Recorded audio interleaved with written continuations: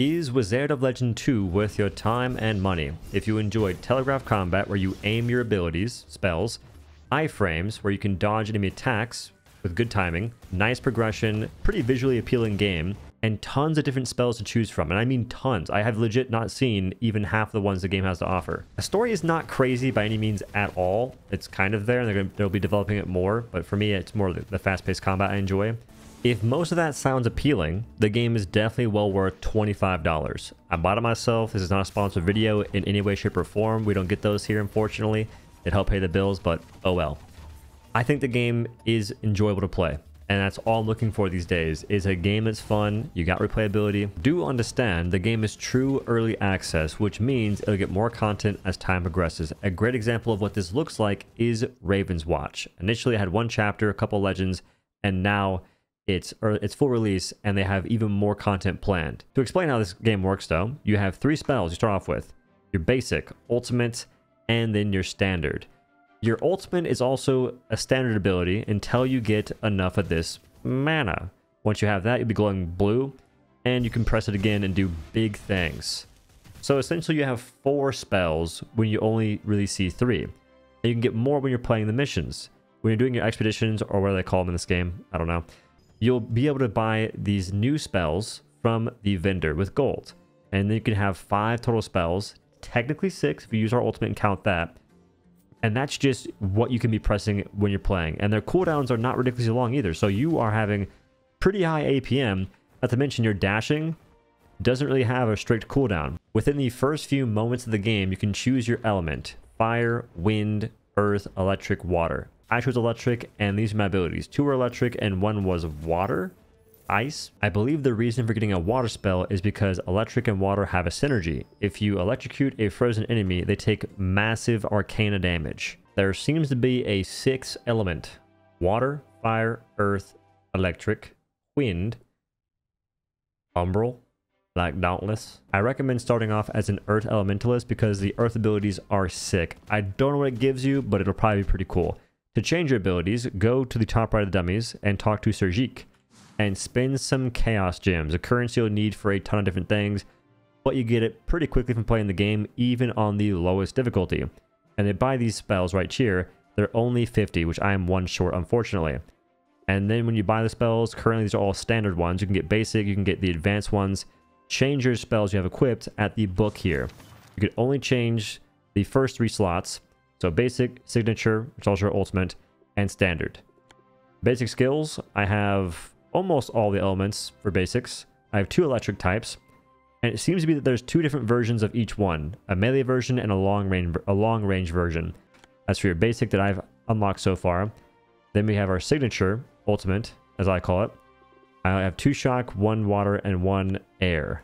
And then standard, which I'm a big fan of the dragons. I think I mentioned it earlier, but maybe not. Furthermore, when you beat a chapter, you can also augment an ability, giving it new ways of functioning, or just improving the one it currently has. Maybe it circles back, it has more damage, more dragons being sent out, you name it. There's a lot more ways to get power as a wizard. There's the portals, these defense crystals you activate and then kill a bunch of mobs, and after that you usually get the ability to give your abilities more crit chance, damage. Be on the lookout for things that look out of place and interact with them, and you'll probably get some extra damage, is the main takeaway here. Bottom right, you have your relic vendor, which are passives you can purchase. Read them, see which one you like, get it. And once you have it, go to this chest and equip it. You can only have 1, at least I can so far. That is your starting relic. You get more from playing the game at the relic altar after beating certain checkpoints in the mission, journey, expedition, whatever we're calling it. Then you have the vendor. You can spend 100 to 150 on different relics. After that, we have the frog. You turn in 1 relic out of 3 options, and you tend to get a decent upgrade. Once you choose one to turn in, you have to go through the transaction. The cursed relic shop.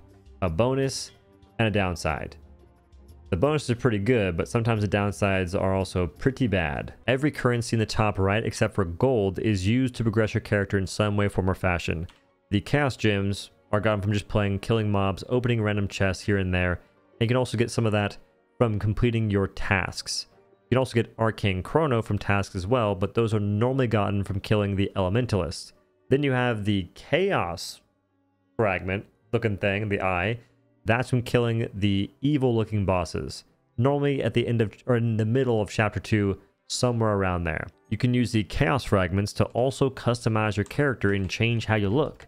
Your cloak, 75 up to 150 for a cloak. Oh my goodness. Your cloak color, that's mostly free. Blue's best color, just saying. Symbol, I haven't gotten any of that yet because I'm just trying to get my abilities first. Symbol color, same dealio. And you have your headgear, which you can't preview it, I don't believe. Oh, you can't. But there's some customization. Not crazy, but it's enough for me. Welcome to Wizard of Legend 2 Early Access. You're about to play an early version of our game that will grow and improve during this period. This version is a work in progress, and your feedback will be crucial in shaping the final game. Currently, you can explore 2 biomes and enjoy 2-player multiplayer. The core gameplay mechanics are ready for your feedback. As you progress, we'll have more biomes, introduce a 4-player co-op, expand the story, and increase your arsenal of arcana and relics. Arcana being the spells, and relics being what augment your damage, and maybe even your spells as well. Gamers are terrified of the word early access, and if I was y'all, I wouldn't be for this genre in particular. Raven's Watch, early access at the start, now at full release, had 1 chapter, I believe 5, maybe 6 heroes to choose from, a lot less augmentation of your abilities through the talent tree, and other lacking features. I still enjoyed it though. And now you have 3 chapters. You have roughly 8 heroes, maybe 9, soon to be more in the future. And it's crazy. All the new augmentations for your abilities that you unlock by leveling up your character and the quality of improvements are phenomenal. I think the same thing could happen with Wizard of Legend. All you have to really do is enjoy the baseline game. If you enjoy that, you'll like where it goes from there. That's all you have to do. And it helps when you try different things. In Raven's Watch, when you had 1 chapter, I would play every single different character, and I got roughly 40 hours out of it easily, maybe even 60, in just chapter 1.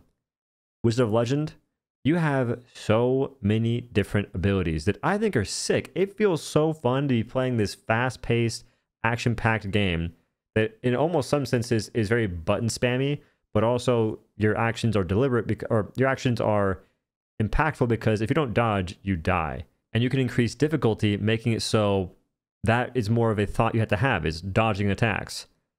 I like that. If you don't want to do that, you want to play on an easier, in quotations, because who cares, you can lower difficulty, giving yourself more positive runes, which have good effects, or you can increase difficulty, which gives you only 1 positive rune in total, and you have to equip 4 negative ones, which I can't even do. And if you can't equip all the slots, well, you can't do that difficulty yet. And on top of that, you can also equip a certain rune, I believe. Mikasa Sukasa. Ah, here it is. They're called medallions. Fall reduces max health by 50%. After 5 seconds of not taking damage, health will rapidly regenerate. It says rapid, it's like 1 or 2 HP per second or 2, which does add up, and it lets you not be knocking on death's door when you go into a new area. I think it's pretty good, and it helps out. You can also take ones that increase your max health. You have ways to progress your character to make the game easier. And then you can increase difficulty to still make it challenging, as we saw with the difficulty sliders and whatnot. I think it's freaking sick. At first, I was kind of bummed because I didn't know what progression would look like, and I was almost feeling as if I made a mistake getting the game.